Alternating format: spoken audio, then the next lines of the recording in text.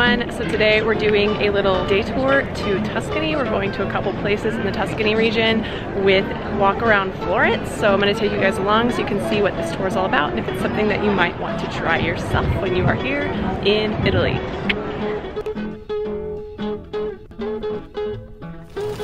Good morning. We are walking to the train station. We're going on a day tour of Tuscany today.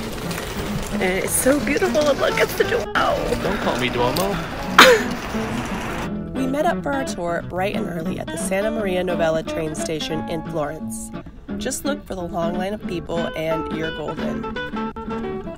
After about a 5-minute walk, we boarded our bus for the day.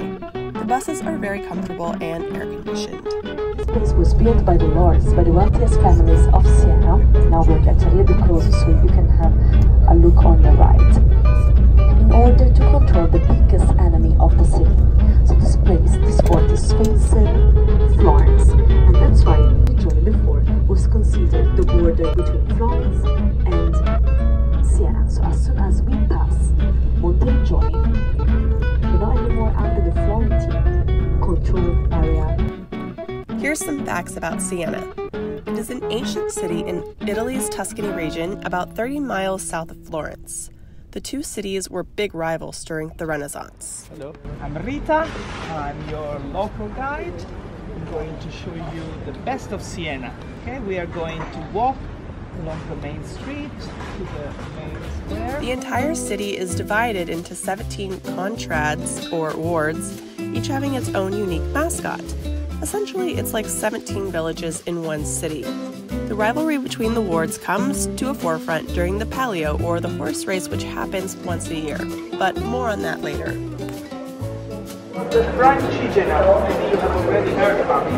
Francigena means born in France. So France and the northern countries is just behind you, the north. So traders, pilgrims, everybody that is traveling sometimes was passing through Siena. Siena is home to the oldest bank in the world, Monte dei Paschi di Siena. Sorry if I said that wrong, but it was established in 1472.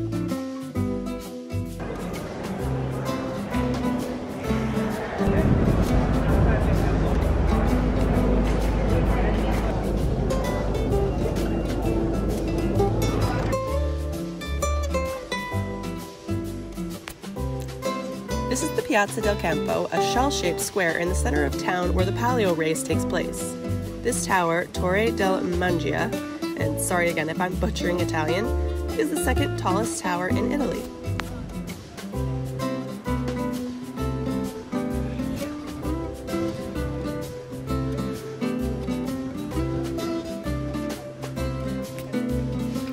Next, we were taken on a short tour of the Siena Cathedral.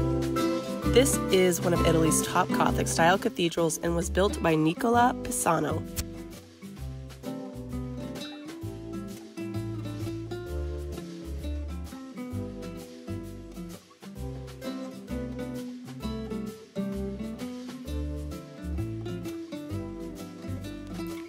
The inlaid marble floor is one of the most ornate of its kind in Italy, and it covers the whole floor of the cathedral.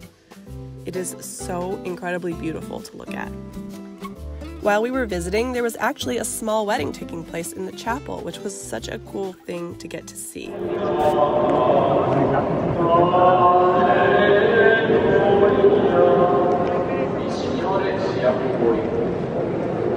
Dal Vangelo secondo Giovanni. In quel tempo Gesù disse ai suoi discepoli: io sono la vite vera e il Padre e la vita. Voi siete già puri a causa della parola che vi ho annunciato. Rimanete in me e io in voi. Come il tragico può portare frutto da se stesso se non rimane nella vita, così neanche voi se non rimanete. È tutto nel fatto che più di io sono in mezzo a loro, sono te. Una parola ebraica molto importante, berit, che vuol dire alleanza. You can get wine. It's vacation. Just finished the little tour of the church. Now we have about 30 minutes of free time. We gotta meet back up with the group. So beautiful. What do you think about Siena? Pretty cool. Need some vino, let's roll. One track mind. Like I mentioned before, Siena is known for the Palio horse race, which had just happened. Here you see them hanging the flags for the winning horse.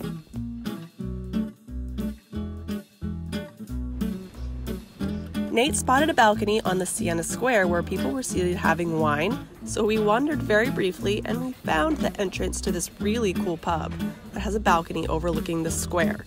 You can't beat this view, plus the spritzes were pretty cheap.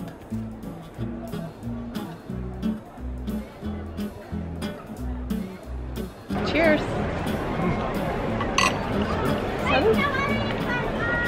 Over there? In front of that? That door right there. That's where we gotta meet them. The bus is leaving.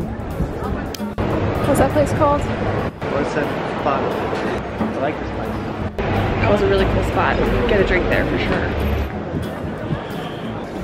It's the square in Siena, and it is supposedly one of the most beautiful squares in Europe. I don't know, I haven't been to many, but it's really pretty.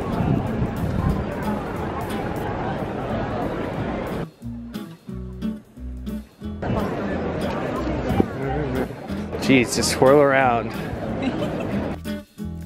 Is it just me, or do these guys look insane? Twice a year, the exciting thing in Siena is they have a horse race around the square, and it's more like a battle. Like if you're second place, that is the worst. They do whatever they want to try to unseat the winner, so they can fight each other, push each other off their horse. It's crazy. It sounds like if hockey and horse racing combined.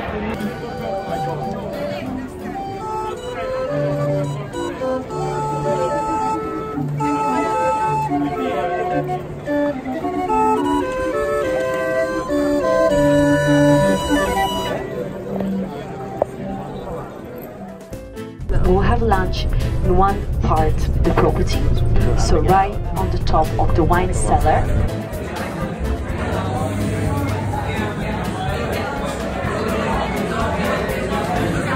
Hello and welcome to all of you. I'm Elisa, I'm one of the helpers. So in the meantime that you can start to eat something, I would like to introduce the farm. So later we have the time if somebody wants to do a little tour down to the farm. We can see the wine cellar, we can see the vineyard, we have the cows, so we can look around and we can walk all together. But let me introduce the farm just to let you know where you are.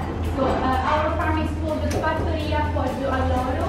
We are an organic farm and a family business.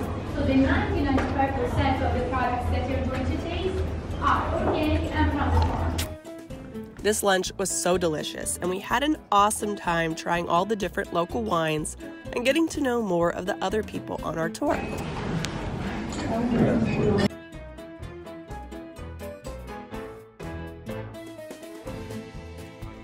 I will say you really can drink a good amount of wine at this stop, including this dessert wine with biscotti.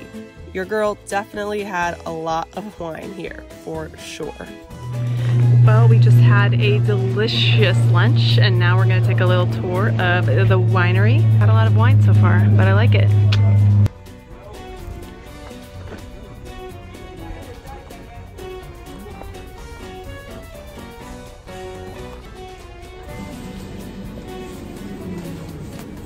After lunch, they took us on a super brief tour of the wine cellar and the vineyard. It might have lasted about 20 minutes tops, and then when we were back on the bus.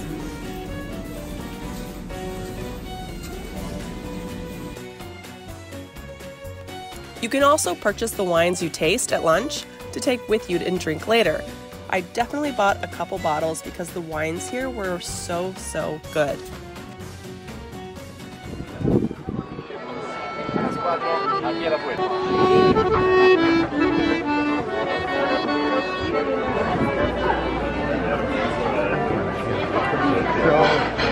I think the only people that are here are tourists, right? Absolutely. Like, are there any people that live here normally in San Gimignano?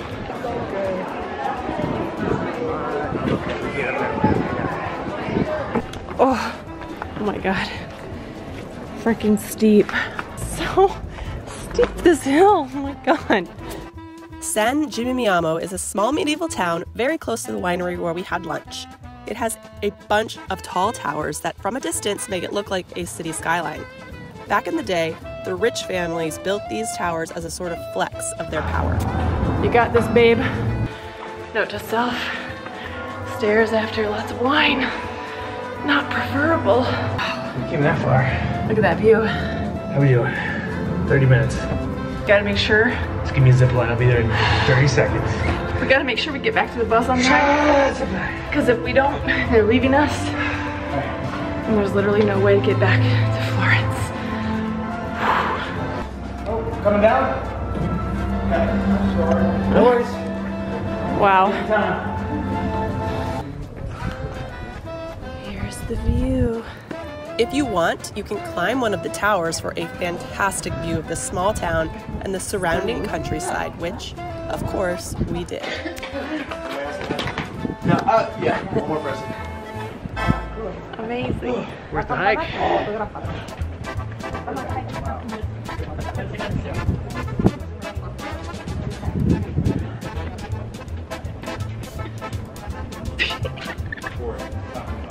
Line for this gelato. It's supposed to be like the most amazing gelato ever, and specifically the saffron flavor is supposed to be. Here we are. Don't be confused. There's only one Gelateria Dondoli. You'll know by the huge line, but don't worry, it moves pretty fast. Apparently the flavor to get here is the saffron, which is what they are known for, but I also paired it with ricotta and berries, and it was so good. And go. And don't fall. Why do you always have to twirl? I like twirling. So it's the saffron, and then I got ricotta and berries. The ricotta and berries tasted good with the saffron, and I have to agree with her.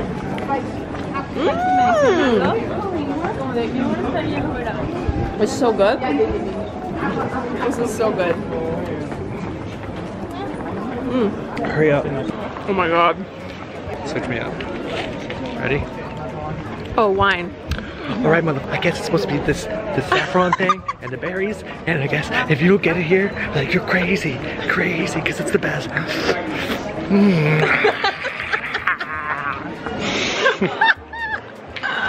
you go. That's delicious. That's tomorrow. I have the wine now. You can have the gelato for a second. Nope. Wine. Wait, why do I have the camera? Are you still gonna want to be married to me when I'm fat after this trip? He didn't say anything. That's a bad sign. I heard nothing. It's a really bad sign. Last stop of the day, the Leaning Tower of Pisa. Pizza? Like the pizza is leaning, or the pepperoni? I don't know. I don't know. I guess we'll have to wait and see. Much step. Different area, I'll tell you that. I used to live on, actually one of my dreams. Pisa was our last stop. I have to say, it was cool to get to see this in person, but honestly the area around it was such a tourist trap, so it was my least favorite part of the day. Some people bought tickets that included climbing to the top of the tower, so they did that while we stayed below and snapped silly photos.